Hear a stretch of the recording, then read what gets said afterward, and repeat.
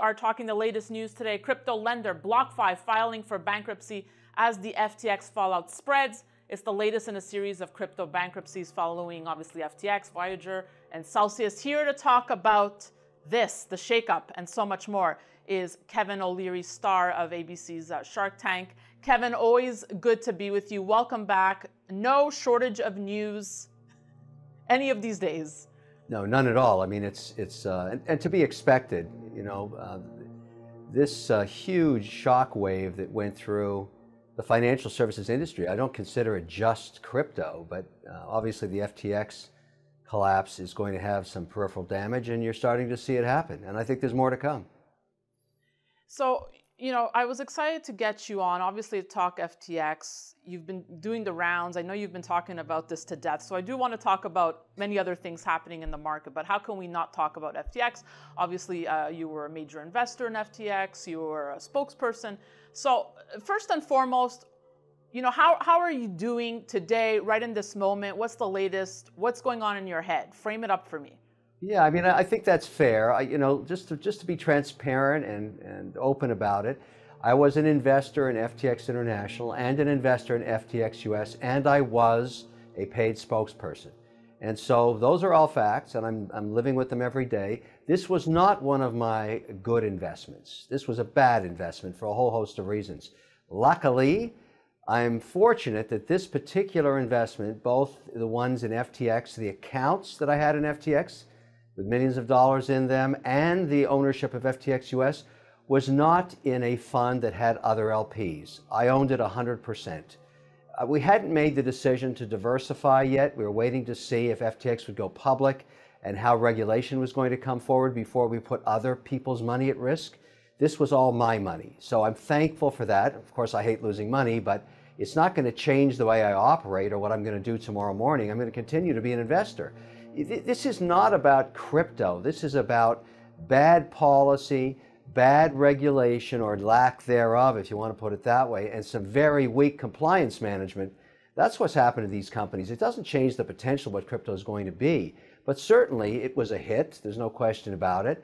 And, you know, it's embarrassing for me, obviously. So much due diligence had already occurred. I mean, if you look at the cap table of who was investors in this company, it's the who's who of financial services. And so I'm one of them. We're all embarrassed. We feel foolish.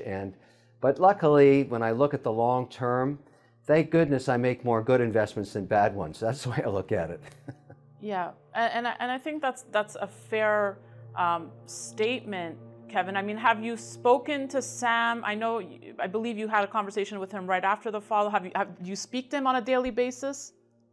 Not on a daily basis, but again, let me be transparent and clear about what occurred.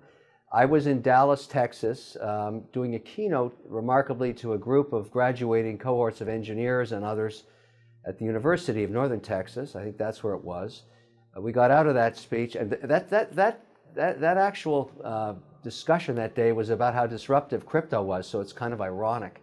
I'm at the airport waiting to take off, and I get a call from one of my team members who is looking at the situation saying, hey, listen, Kevin, why don't we buy FTX? If it's really on the desk for sale, if CZ is going to buy it for between $6 and $8 million, why don't we buy it? And why can't we be part of that? Because remember, FTX had prior just done a round at a $32 billion valuation. And this was before any of this nefarious stuff was flying around. It was the Thursday. And so it wasn't clear to me whether it was 6 or 8 billion that they were looking for to clear the demand, or if you want to call it the run on the bank. But I needed to know the real number before we could syndicate that amount of capital. That's a lot of money. And so I called a contact there that I knew worked on the balance sheet, and I just got a voicemail, so I left it with that individual. And then maybe 2 minutes later, Sam called me back. And I said, Sam, look, I know you're going through a lot of pressure right now with this cash call and the whole thing with Binance and everything else, but I can't do anything with this or get involved unless I know what the number is. And he said, the number's 8, not 6. I said, okay, that's all I need to know. And that kind of a number, believe it or not, is not that big for sovereign wealth funds. And so, and I work with them in the indexing business, so that's when I started making calls. And there was a fair amount of going back and forth. That afternoon, we delayed takeoff from the runway because I didn't want to lose signal. We were dealing with some sovereign wealth funds agents at that time. And then Gensler went on the air about 3 o'clock, and he made it clear that there was a hammer coming down. And the minute that occurred and the regulator was going to get involved and then these nefarious claims and allegations started, that option of syndicating it with sovereign wealth was no longer an option for obvious reasons. And so I didn't call Sam back. I texted him back, said it's not going to happen. And that was the end of that. And then over the weekend, the alleged hack occurred. My accounts have zero in them. There is no accounting records there. They've been scraped. I talked to many other institutions about those accounts over the weekend. We were talking with our compliance departments and our lawyers, obviously, and that's where it stands today. Obviously, and I want to make a comment about this, this is a tragic story, not just from a financial collapse, but it's a human story. It's an unbelievable story. It's probably going to be told, for years to come. And the chapters haven't even been written yet. We're not even in the first chapter yet. Everything's allegation and insinuendo. We don't know anything yet. And so I'm trying to keep an open mind about it. I'm not happy. I don't like losing that much money, but it doesn't change anything that I'm going to do tomorrow morning. Yeah, so just a few other questions, because you've obviously seen it. It's gone viral. The clip where you said that you would still perhaps back Sam Bankman-Fried in another, should he resurface? The question is this, because that question was taken completely out of context. I understand how it was edited. That's fine, but let me explain what that was about, just to clear the air.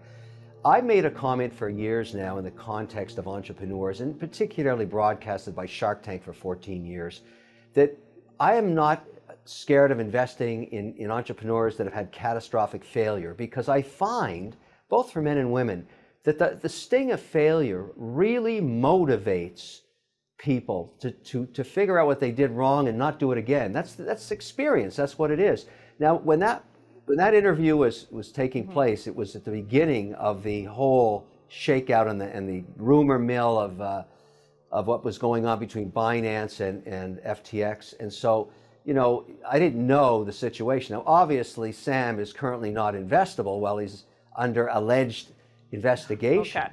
But it's so no, I wouldn't do that because I wouldn't be allowed to. But the point was, we were talking about whether or not I would invest in entrepreneurs that have failed, and the answer still is yes. But obviously, the conditions have changed. Remember, this story changes every hour. I mean, I'm relieved to hear that answer from you, Kevin, because obviously it's not just a question of failure. Obviously, people, failed businesses have come back and done better and greater things, but he took billions and used it for personal use. So it's a question of ethics and not just a failed business. Nobody knew at that time that had occurred, and it's still being investigated. So look, I've said to people, look, I'm sorry. Obviously, that was taken out of context, but I just want to make it clear here. I do invest in entrepreneurs that fail. No entrepreneur gets it right every time. So to me, it doesn't change who I am or what I do or how I support entrepreneurs. But no, I don't investigate in people that are under investigation. I can't, and nor would I. It's now up to Sam Bankman-Fried to clear his name. He knows that. He's going to have to do whatever he can and come out and explain what happened. I want an explanation. Every investor does. Are you kidding? Like what? I'm sure you do. Yeah. I guess my question, because you obviously made a name for being the shark that cuts through the BS. You see through the BS of others. So the question is, what did you miss with Sam? How did you miss those red flags? And I know it could happen to anyone, but what was the error on your part? How did you miss it? The truth is, and Danielle, I have to be honest about this too, I don't get it right every time. I don't. I've made thousands of investments. They're not all winners. This one was just, all of us that have talked about this, all of us on that cap table, and we've all talked to each other, we're stunned. We're just stunned. And but we don't have any answers yet. And so I would actually like to know how this one went down. And there's lots, if you just go online and see the due diligence that was done, you know, it's alleged. Again, I keep saying alleged because the stuff that goes out there on the internet, a lot of the stuff is garbage, but it's alleged that Bain was hired to do the due diligence for Tiger. I mean, it doesn't get any bigger than Tiger. And so I'd like to find out more about that. I'd like to find out more about the other members on the cap table. We all look like idiots. And, you know, I'm the first to admit it.